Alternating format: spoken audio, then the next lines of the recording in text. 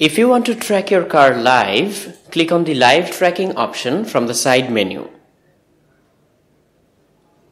On this page, you can select any one or multiple cars. Your cars will be shown on a map. Clicking this icon will give you the full screen view.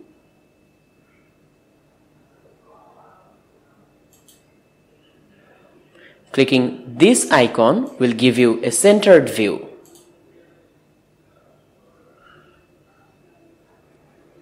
Black means engine is off.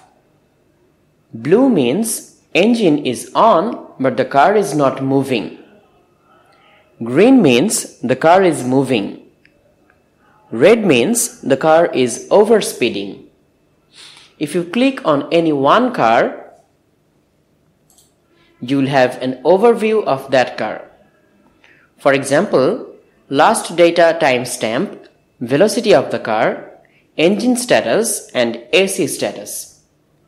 You can go to any report of that car from this card. For example, if you click on AC usage, you will see the AC usage report of that car.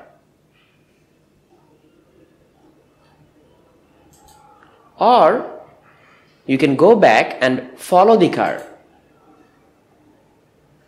On the following mode, you can follow your car and have an overview of the different status.